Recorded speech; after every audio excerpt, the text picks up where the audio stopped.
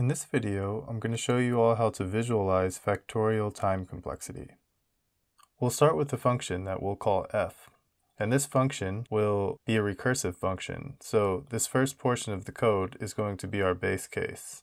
So if the value for n passed to this function is equal to 0, then we're going to print these stars, and then we're just going to return. But if we pass a value to n that's not equal to 0, then we will go down here to this for loop.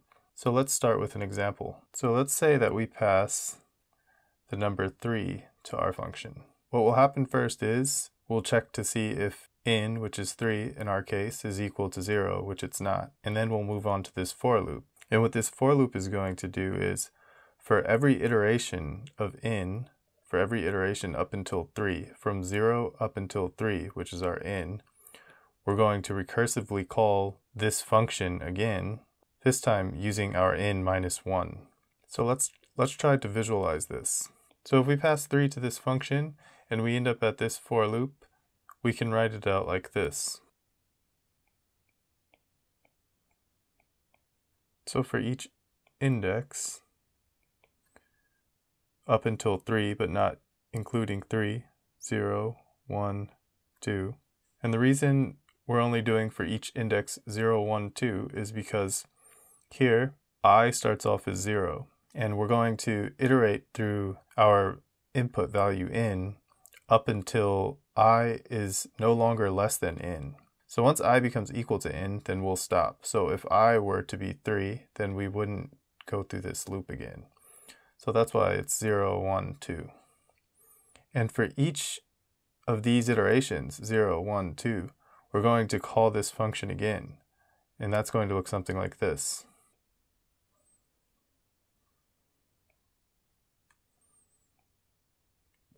So if you look here, we're subtracting a 1 from n that we're passing to the function at each iteration of this for loop. So if n is 3 here, for each of these, n is going to be equal to 2 because we're going to subtract a 1 for each of these.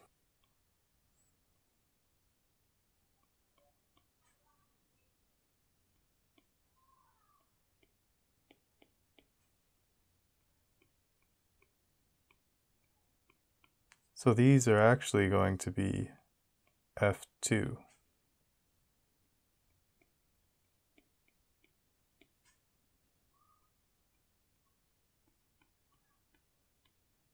And for each of these, we're going to do the same thing that we did for the first call to this function, to this f function. But this time we'll only iterate through indexes 0 and 1.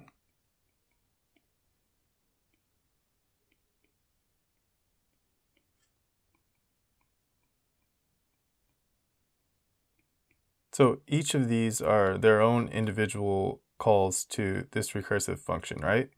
And each of these need to have their own for loop, which is this, this, and this. So at this point, f is 2, so we're iterating up until I is no longer less than 2. So we'll have index 0 and 1 that we're iterating through. And for index 0 and 1, we're going to do this.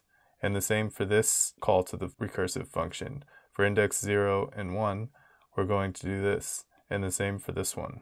And I apologize if the writing here is getting too small, but you'll see that this recursive tree gets very large very quickly. So I'll actually need to shrink this down a little bit so that we can have more room.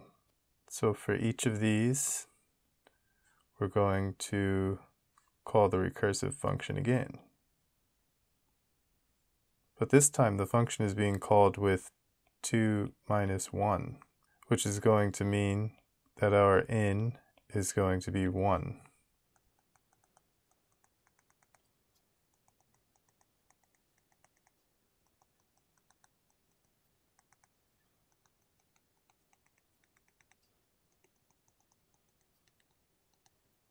And let's make this a little bit smaller actually, and again, I apologize. So at this point, our for each is only going to happen once for index 0.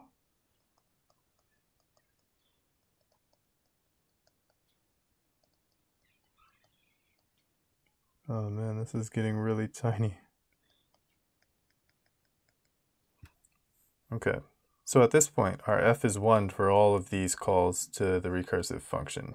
And I starts off as 0, and as long as I is less than n, which is 1, then we'll do this code. And it's only going to be less than n when it's 0, which is this one iteration. So for each of these calls to the recursive function, we're only going to call this function once for this first iteration, which is 0. And at this point, it's going to be f1 minus 1.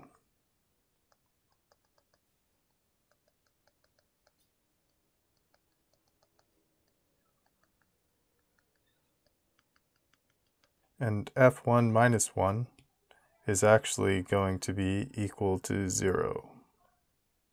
So it's going to be f0. So we're going to be passing 0 as our in to the function.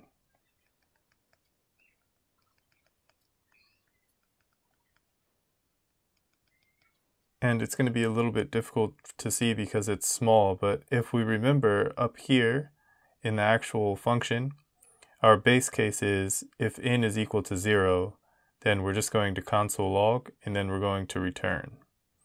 So for each one of these calls to the recursive function, we're going to perform this code, this console log code.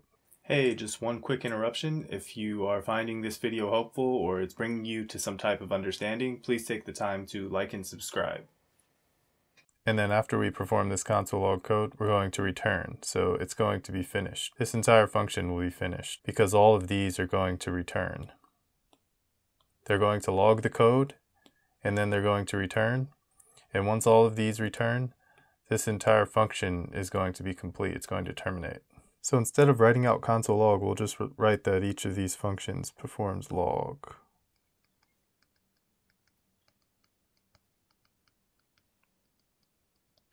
And after the log, the function will return. So it'll stop.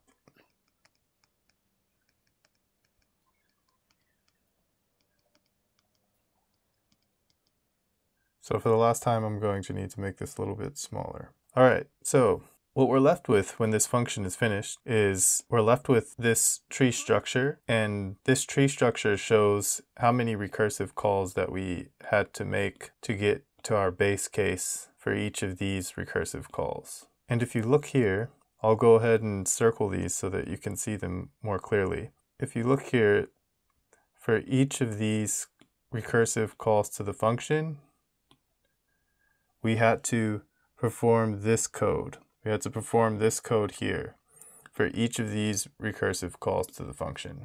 So at the final level where our base case was, we had to perform this code. And if you count these, you'll see that this is 1, 2, 3, 4, 5, 6. So 6 times we needed to perform this code. Passing 3 into our function caused us to need to recall this final recursive call to our function 6 times and perform this code 6 times. And that number 6 is our key to understanding factorial time complexity, because if you look here, we have O of 3 factorial.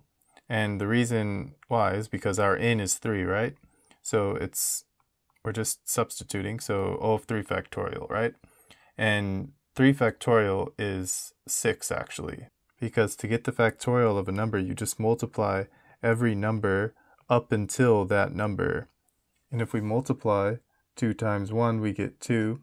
And if we multiply that 2 times 3, we get 6. And again, we needed to execute this console log, this code, we needed to execute 1, 2, 3, 4, 5, 6 times. And if we dig a little deeper, we'll see that 3 factorial is a result of multiplying every number up until 3, which is also the same as multiplying every number from 3 down until 1, which we can see if we look at how n progresses through our tree structure here. We can see that first 3 is passed, so first 3 is passed, and then 3 times 2 is passed, 3 times, so times 3 times 2 is passed, and the result of 3 times 2 is 6, and 6 times 1 is passed, so 6 times 1, 2, 3, 4, 5, 6 times 1 is passed. So this for loop first passes 2 3 times, so passes 2 3 times, 1, 2, 3, which is the same as 3 times 2. 3 times 1, 2, 3, passing 2. And when we pass 2 to the function, we do 2 iterations, so 3 times 2 iterations. So we're going to iterate through this for loop of 2 iterations 3 times 2. And then 3 times 2 is going to be 6 because we do 2 iterations for each of these 3. So these iterations plus these iterations plus these iterations equals 6 iterations. And for each of these 6 iterations, we're going to pass 1 to the function. So 6 iterations, so 6 times we'll pass 1 to the function. So that's here, 6 times 1. 6 times 1. And that is factorial time complexity. I hope that makes sense.